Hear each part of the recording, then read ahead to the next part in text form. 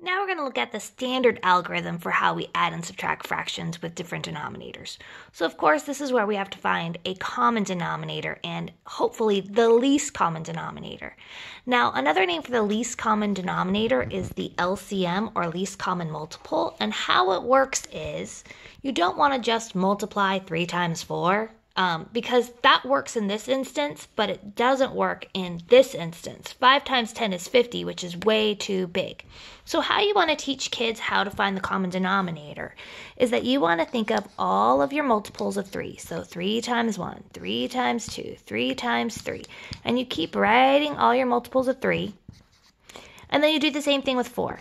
So when I write all my multiples of 4, what I want to do is I want to find the first number that's on both lists. And as you can see it's 12.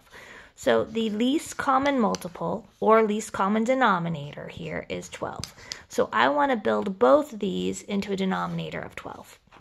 All right, how we do that, of course, is that we want to make a common denominator of 12. So I want 2/3 to turn into a denominator of 12.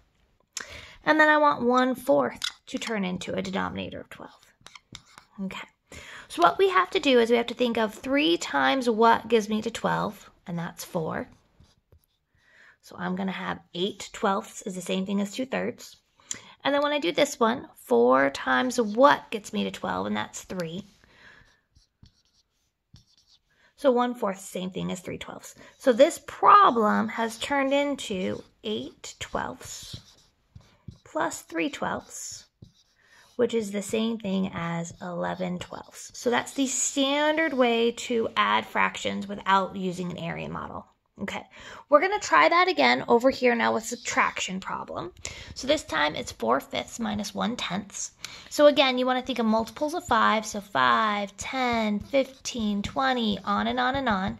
And then I want multiples of 10, 10, 20, 30. And we want the first number on both lists. And as you can see, the first number on both lists is 10.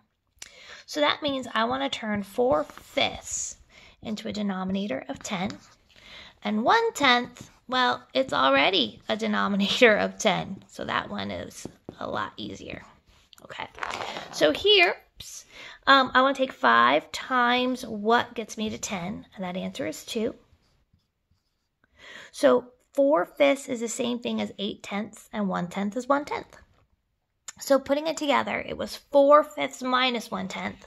So that would be the same thing as 8/10 minus 1/10.